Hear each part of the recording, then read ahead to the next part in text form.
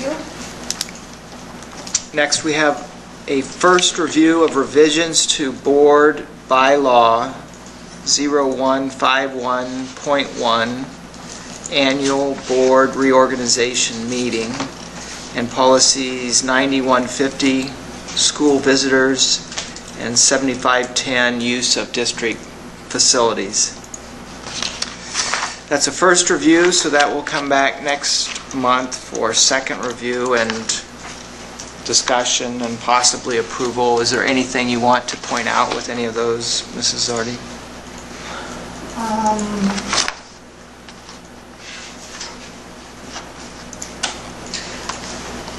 You know, what the policy on the bylaw we've talked about previously, that is just to comply more with state law that allows us to have the annual meeting within 30 days of that fourth Monday in April.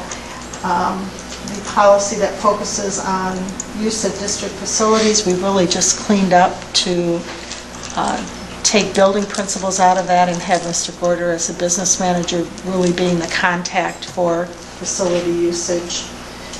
And the policy related to school visitors, we just wanted to beef up the ability of the district to control who is able to come into the facilities. So we added a statement that highlights our ability to, for whatever reasons we deem appropriate, to ask people to leave or not enter the facilities. Okay.